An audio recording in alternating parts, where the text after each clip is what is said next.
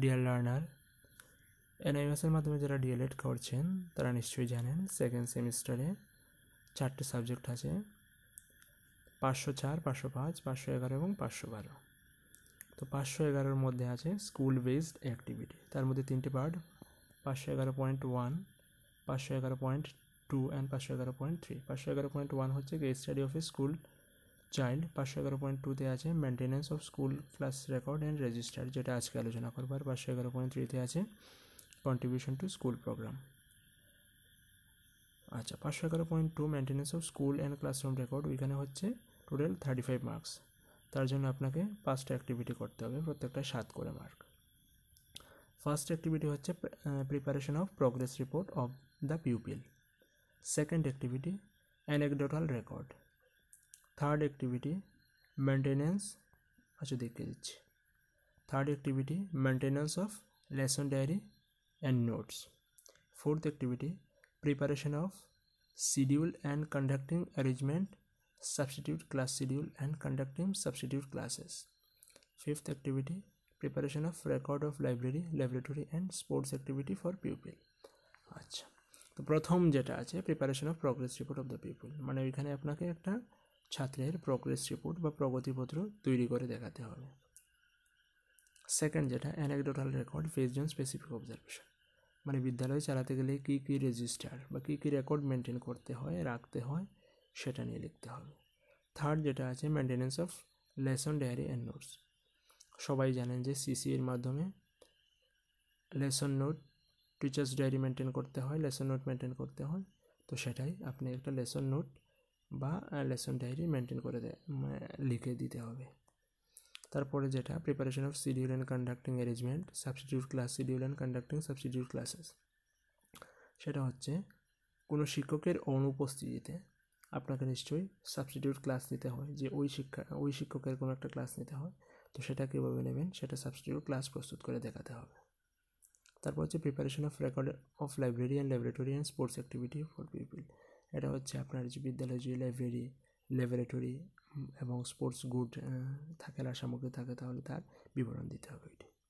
তো কীভাবে করতে হবে বলে দিচ্ছি। এই ফার্স্ট পেজের ডিজাইন এভাবে করবেন, স্কুল বেসড অ্যাক্টিভিটি, NIOS-এর লোগো, তারপর maintenance of school and class record, প্রোগ্রামের নাম, কোর্স টাইটেল, কোর্স কোড। তো এটা আজকে যেটা দেখছেন সেটা কোর্স কোড হচ্ছে 511.2 maintenance of school and class record and register.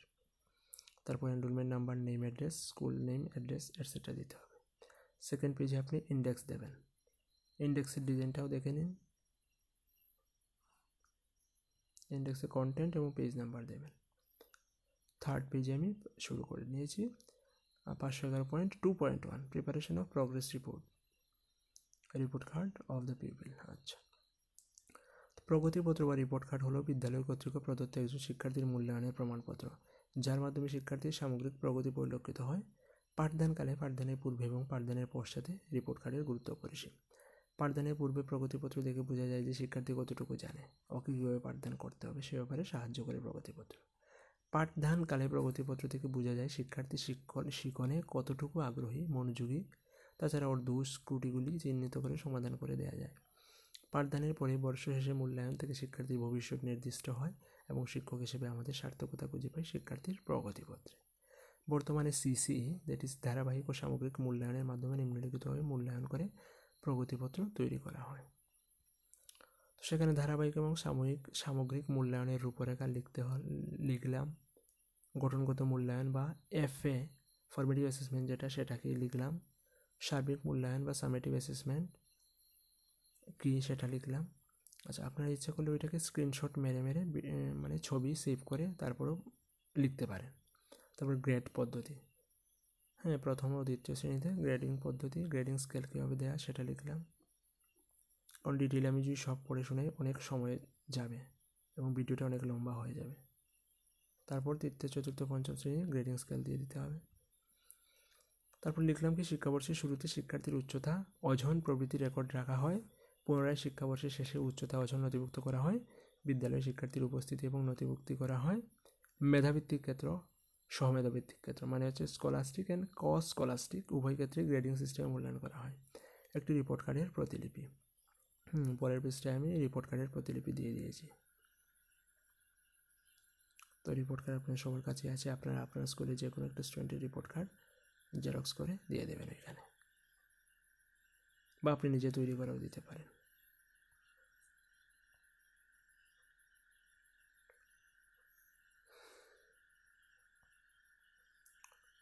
আচ্ছা, হ্যাঁ, তারপর নিচে দিতে হবে counter signature of the headmaster with office seal, মানে আপনার স্কুলের হেডমাস্টার সই এবং সিল দিয়ে দিতে হবে আপনার। তারপর আপনার সিগনেচার হবে, মেন্টরের সিগনেচার, সুপারভাইজারের সিগনেচার। আচ্ছা, মেন্টরের ব্যাপারটা হচ্ছে গিয়ে আপনি যখনই স্কুল ভিজিট অ্যাক্টিভিটি করবেন, তো আপনি তো প্রথম, আপনি জানেন না, সেজন্য আপনার একজন মেন্টর থাকবে যিনি আপনাকে পর্যবেক্ষণ করবেন এবং শিখিয়ে দেবেন কীভাবে করতে হয়।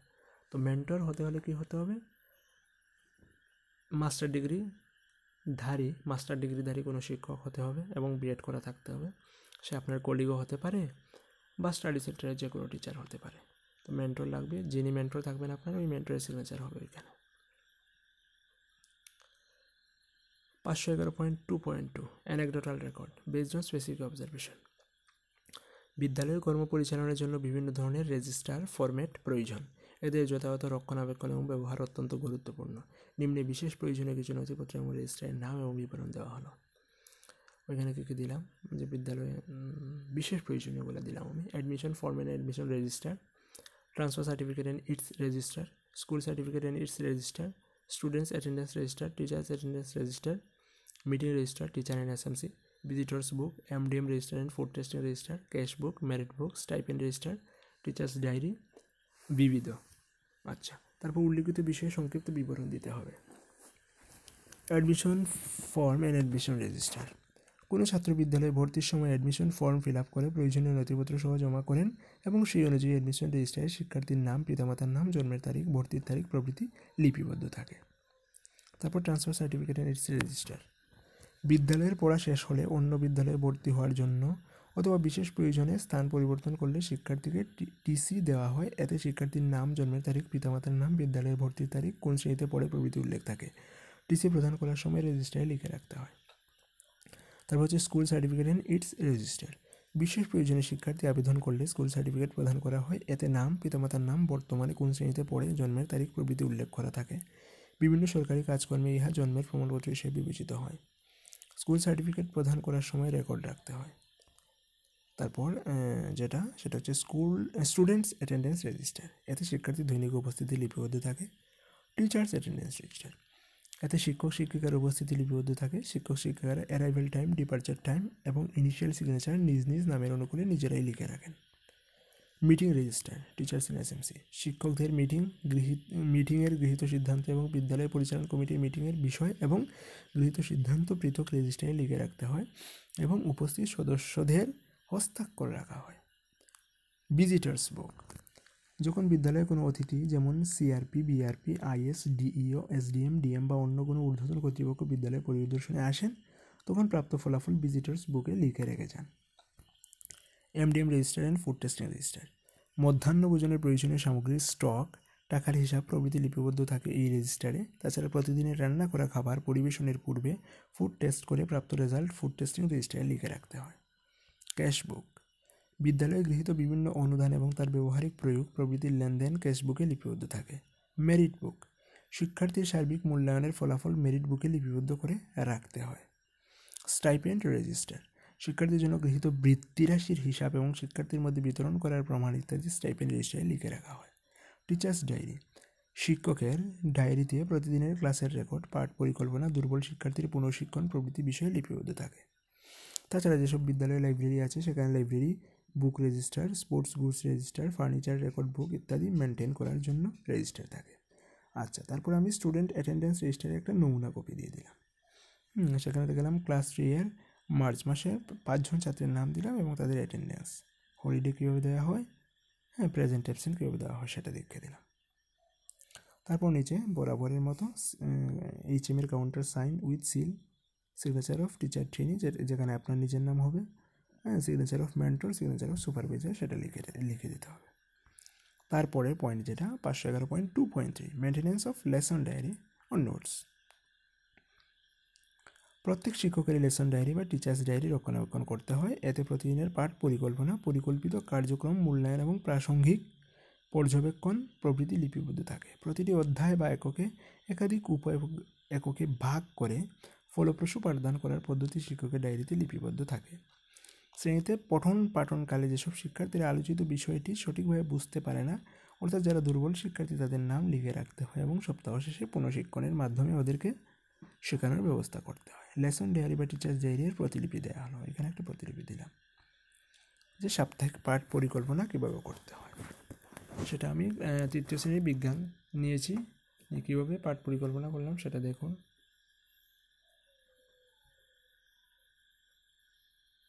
প্রত্যেকটা এককে উপায়কে ভাগ করলাম, তারপর তারিখ লিখতে হবে, কত তারিখ থেকে কত তারিখ ক্লাস করলাম, প্রত্যাশিত শিক্ষণ সামর্থ্যগুলো কী কী সেটা লিখতে হবে।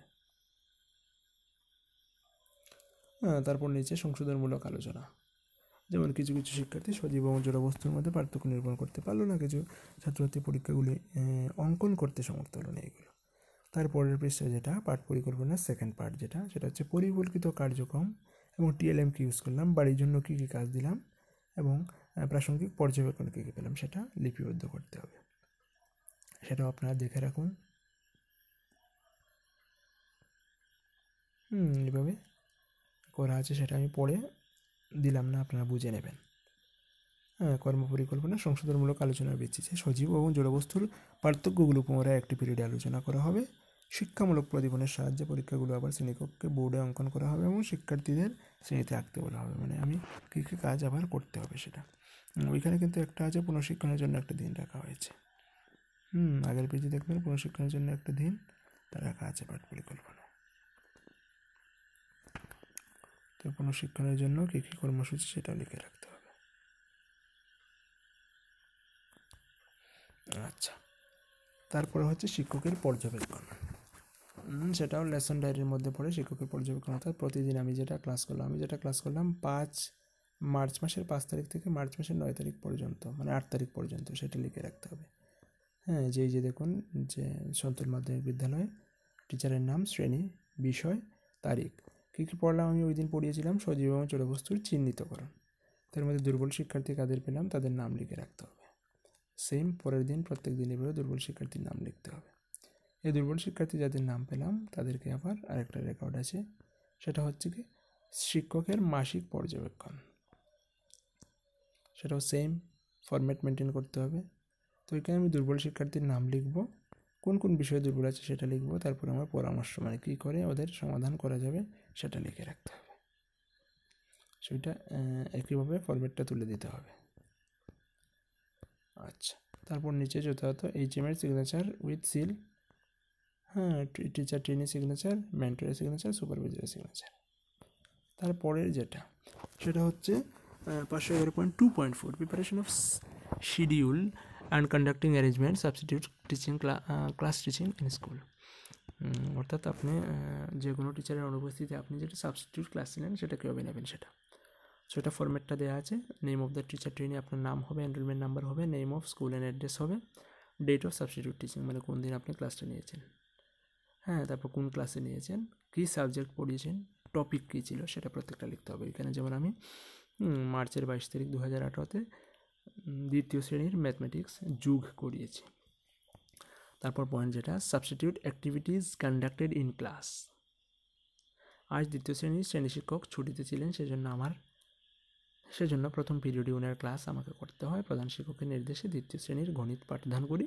শ্রেণীকক্ষে যাবার পূর্বে আমি আজকের শিক্ষণের বিষয় স্থির করলাম এবং কার্যক্রম ভেবে নিলাম। প্রয়োজনীয় শিক্ষণ সামগ্রী অর্থাৎ TLM নিয়ে শ্রেণীকক্ষে গেলাম। প্রথমে শিক্ষার্থীদের আমার পরিচয় দিলাম এবং আজকে আমি গণিত বিষয়ে আলোচনা করব সেটা বললাম। ওদের জানালাম যে আজ আমরা একটা কার্যক্রম করব এবং এতে ক্লাসের সবাই অংশগ্রহণ করবে। শিশুরা সেটা শুনে খুব খুশি হলো। প্রথমে আমি কার্যক্রম করে দেখালাম এবং সব শিশুকে কিছু কাঠি দিয়ে দিলাম এবং ওদের সেগুলো গুনে খাতায় লিখতে বললাম। শিশুরা নির্দেশ অনুযায়ী কাজ করলো এবং ওদেরকে কাঠিগুলো ওদের কাছে রাখলো। পুনরায় ওদেরকে কিছু কাঠি দিলাম এবং গুনে খাতায় লিখতে বললাম। তারপর সবগুলি কাঠি একসাথে গুনে খাতায় সমান সমান দাগের পাশে লিখতে বললাম। ওরা তাই করলো। শিশুরা যেভাবে লিখলো, যেমন 4 + 5 = 9, 3 + 4 = 7, এটসেট্রা, এইভাবে। তারপর যেটা আমার লিখতে হবে সেটা হচ্ছে area specification of the activity. আমি এই কার্যক্রম সম্পূর্ণ করার জন্য প্লেয়িং ওয়ে মেথড গ্রহণ করলাম, যাতে শিশুরা খেলার মাধ্যমে শিখতে পারে এবং সেটা আর ওরা ভুলে না। এতে সব শিশুরাই অংশগ্রহণ করে। এই পদ্ধতিতে শেখানোর জন্য আমি কিছু কাঠি ব্যবহার করলাম, মানে আমি কী ইউজ করলাম, কী পদ্ধতিতে পড়ালাম, কী টিএলএম ইউজ করলাম, ওইগুলোই স্পেসিফিকেশন লিখতে হবে এরিয়াতে। তারপরে পয়েন্ট যেটা হচ্ছে process or method of activity conducted. হ্যাঁ, কার্যক্রম বা প্লে ওয়ে মেথডের মাধ্যমে কাঠি বা অন্য কোনো উপকরণের সাহায্যে সম্পন্ন করা যায়। প্রথমে আমি কাঠি দিয়ে গুনে গুনে শিশুদের দেখালাম, তারপর প্রত্যেক শিশুকে কাঠি দিয়ে দিলাম, মানে কাঠি দিলাম 5-এর কম, ওদেরকে গুনতে বললাম, তারপর খাতায় লিখতে বললাম, তারপর পাশে প্লাস চিহ্ন বা যোগ চিহ্ন দিতে বললাম। ওদেরকে কাঠিগুলি ওদের কাছে রাখতে বললাম, পুনরায় ওদেরকে 5-এর কম সংখ্যক কাঠি দিয়ে গুনতে বললাম এবং খাতায় লিখে রাখতে বললাম। তারপর সবগুলি একসাথে গুনে সমান সমান দাগের পরে লিখতে বললাম। শিশুরা আনন্দের সহিত কার্যক্রম সম্পন্ন করলো। আচ্ছা, আউটকাম অফ দ্য অ্যাক্টিভিটি। হ্যাঁ, কী আউটকাম পেলাম ওই অ্যাক্টিভিটির ফলে? এই কার্যক্রমে সব শিশুরাই অংশগ্রহণ করলো। এতে এক অঙ্কের দুটি সংখ্যার যোগ করা শিখলো, শিক্ষকের নির্দেশ পালন করতে শিখলো, শিশুরা খেলার মাধ্যমে শেখায়, ওদের আগ্রহ বৃদ্ধি পেল। আচ্ছা, তারপর হচ্ছে counter sign, headmaster, teacher training signature, mentor signature, সুপারভাইজারের signature. তারপর 511.2.5 যেটা, সেটা হচ্ছে কি preparation of record of library, laboratory and sports activities for pupils. আচ্ছা, সেটাও ফরম্যাট দেওয়া আছে।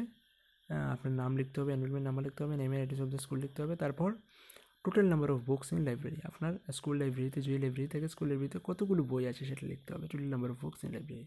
তারপর number of books in different subject area. আচ্ছা, টোটাল নাম্বার অফ বুক মানে কতগুলো বই, আর number of books in different subject area, কত বিষয়ে বই আছে সেটা। যেমন আমার লাইব্রেরিতে 105টা বই আছে, কিন্তু 70টা বিষয়ে বই আছে। তার মানে কি কোনো কোনো বিষয়ে একাধিক বই আছে, এই আর কি।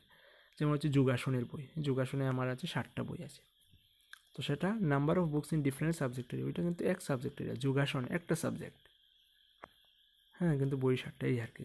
তো number of books in different subject area হচ্ছে 70টা সাবজেক্টের বিষয়ে বই আছে, কিন্তু টোটাল বই আছে 105টা। এটা তারপর list of equipment and chemical in laboratory, অর্থাৎ বিজ্ঞান পরীক্ষাগার যেটা আছে সেটাতে কী কী জিনিস আছে সেটা লিখলাম। যেমন আমার আছে যৌগিক আণুবীক্ষণ যন্ত্র, থার্মোমিটার, স্পিগমোম্যানোমিটার যেটাতে প্রেশার মাপা হয়, stethoscope, sodium chloride, hydrochloric acid, pH paper, উত্তল এবং অবতল লেন্স, প্রিজম, কঙ্কাল দেহ ইত্যাদি। পরে list of sports material available in school, অর্থাৎ খেলার সামগ্রী আপনার বিদ্যালয়ে কী কী আছে সেটা লিখতে হবে। আমার বিদ্যালয়ে যা যা আছে আমি লিখলাম, দাবা খেলার board, ludo, volleyball, football, cricket ball, cricket bat, stump, volleyball net, দস্তানা বা গ্লাভস যেটা 5 কেজি, 10 কেজি, 20 কেজি ওজন, শর্টপুটের জন্য, ওয়াচ, স্টপ ওয়াচ, দড়ি, জার্সি, জুতো, ড্রাম সেট ইত্যাদি। তারপর যেটা একটা ফরম্যাট দেওয়া আছে সেটা ওইভাবে লিখতে হবে ফরম্যাটটা। হ্যাঁ, a study of school library, laboratory, sports resources on the basis of the following criteria. Component আছে ইয়েস নো, আপনার বিদ্যালয়ে আছে কি না। যেমন 1 নম্বর দেওয়া আছে provision of separate library room in the school, আপনার বিদ্যালয়ে লাইব্রেরির জন্য আলাদা কোনো রুম আছে কি না, যদি হয় তাহলে ইয়েস, না হলে নো।